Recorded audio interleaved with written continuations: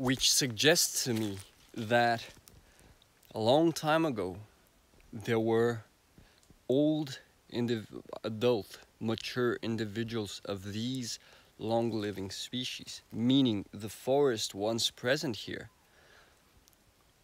was a forest. Forget about sustainability. You want to enrich ecosystems. Every being is equipped to live a positive, energetic balance. Keep it pruned. We are cultivating abundance. Not a problem to cut down trees. The problem is not planting them.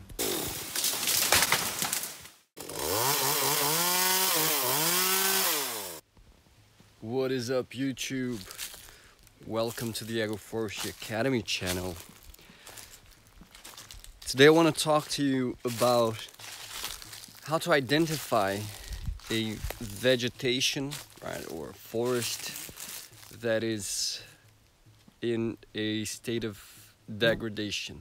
This is a question that came up in our last Q&A that we had with our patrons. If you've been following us in these Q&As, you probably saw we talk about this question, so I decided to do a video about it to show some footage of a completely degraded vegetation. But before we jump right into it, mate, the horseflies are insane. There are at least 3 of them on the mobile, a bunch of them around my head. Before we jump right into it, subscribe to the channel if you haven't yet, and smash the like button because it helps us with the algorithms. So do that for us. So vegetation, many people, they see some vegetation with trees like this one behind me, and many people think that this is the original vegetation of the place, and this is the native vegetation. But when you train your eyes, you start to understand that this has been destroyed so many times that this is the leftover of the leftover of the leftover of the once beautiful forest that had here, with trees of over 40 meters of height and over 1 meter of diameter in the trunk. So honestly, it's embarrassing, actually, this kind of vegetation. And I'm gonna show you the state of the trees and a few things that you can learn to identify to understand if that was if it has been an ecosystem that has been degraded often or not. So let me change the camera to give you a look. So first thing that you see is that trees grow in clumps, right? For example, let's take this tree for example. You can see that there was an original trunk here, the stump that was cut back or burned or something. Anyway, it died, and then the tree sprouted 2 trunks. And when you look up the tree, you can see that it's got very few leaves, a bunch of dead branches. There's a vine kind of wrapping it all up. Recently I cut the vine because I'm starting to prepare this area for planting. You can see the cut part here, so the vine is dead, but it was completely covering that.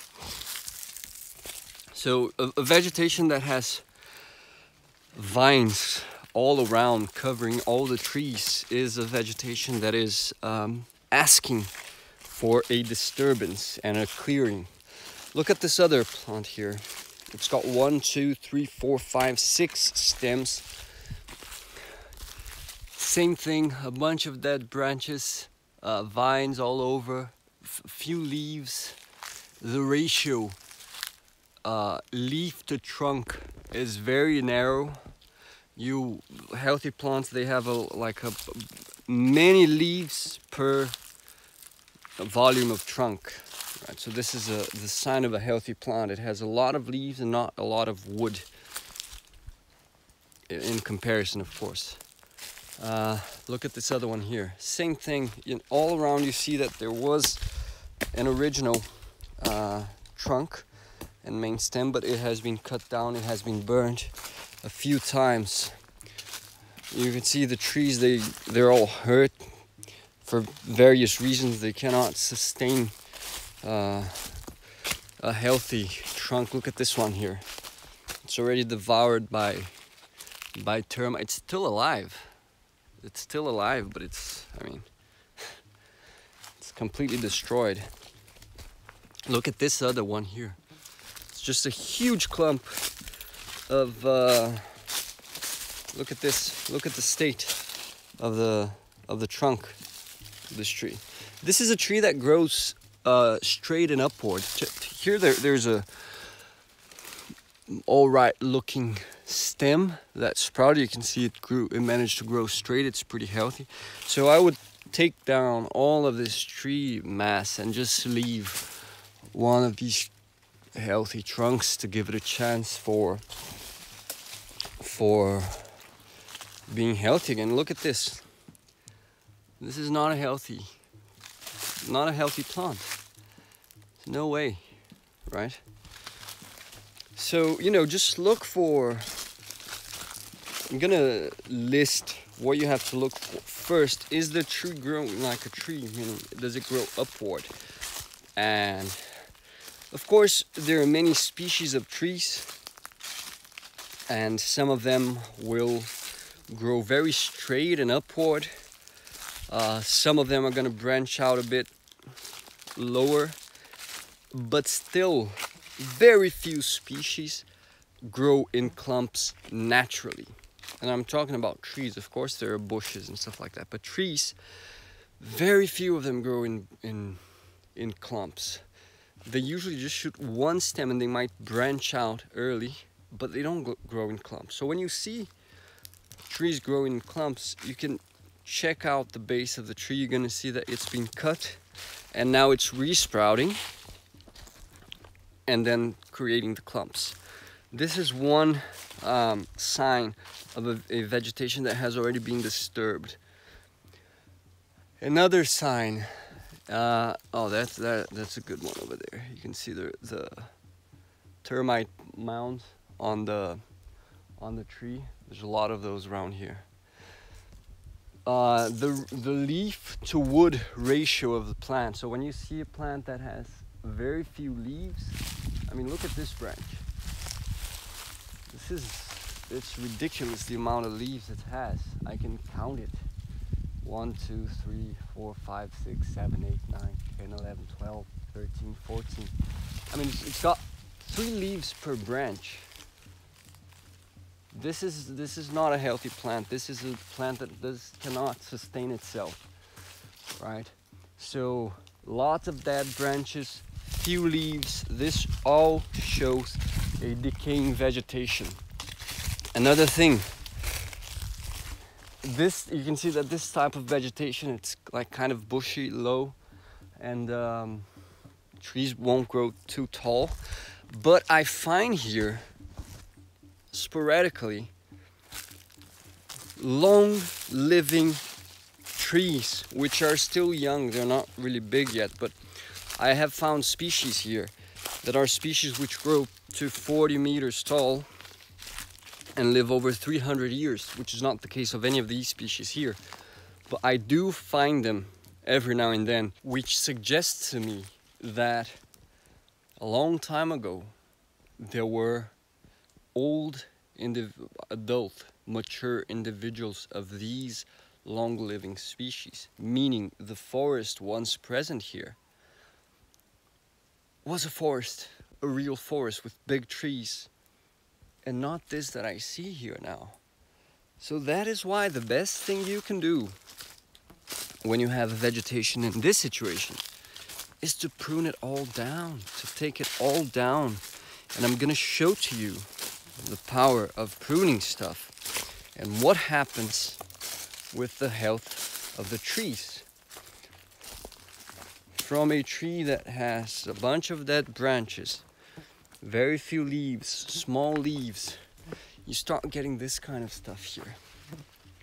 Look, lush green vegetation, big leaves. Check this out. Check the amount of leaves in the plant. It's completely different. Look at this one over here, also beautiful. same species that I find over there, but in a complete different state. Look at the size of this leaf. This is the same species as this one. And look at the size of this leaf. So, you know, these are a few signs for you to look for and identify a forest that is completely degraded and asks for a disturbance. So that's what I wanted to talk to you about today.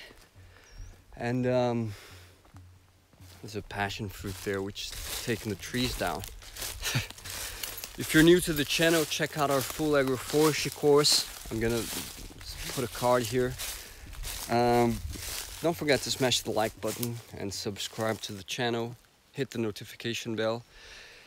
It's the best way you can support us. If you like our channel, you want to take a step further in your agroforestry learning, do join us in our Patreon community. You're going to get access to extra material. You're going to get access to our Discord community, and you're going to get to participate in our monthly Q&As. So to finish this video, check out this passion fruit which was growing on a castor beans plant which has died, but the passion fruit is looks pretty healthy. Lots of fruit. Check it out. Good stuff. I don't think there is anyone already ripe on the floor. I don't think so. All right, guys. Thanks a lot for watching. I'm Felipe for the Agroforestry Academy, and I'm signing out. Peace.